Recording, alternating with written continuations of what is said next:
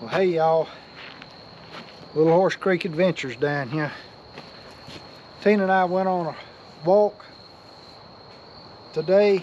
It was a little cooler day, a little nicer day. It was windy, real windy, but we've been trying to get in a little bit of walking, and we decided to go on a long walk.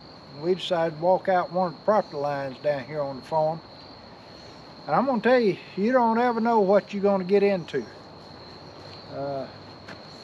We were walking down actually thought about videoing the walk, but then I figured, who wanted to see somebody walking through the woods just looking at the leaves and the trees and such as that?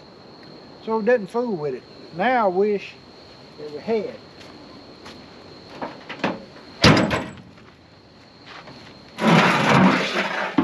We found where a trespasser, a poacher if you will, had put a lock-on stand with climbing sticks about 30 yards inside the property line, hunting one of our hardwood bottoms.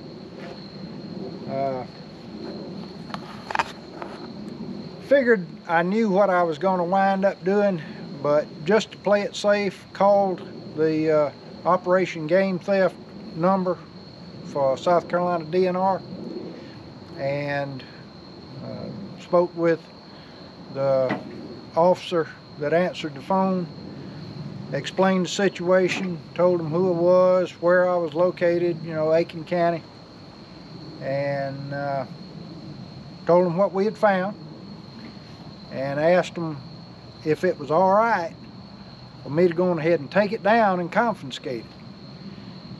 The officer told me that if it was on my property, I could do whatever I wanted with it. And that's exactly what we did. I climbed it, I took the straps off of it, took it down, packed it out of the woods, and got it to where I could actually get a truck to it. I'm gonna weigh it all in a little bit, just to see how much I lugged out of the woods. We strapped it to my backpack, and I toted the climbing sticks. Tina toted my shotgun for me. But we got it back to the house, and you just don't ever know what you're gonna find.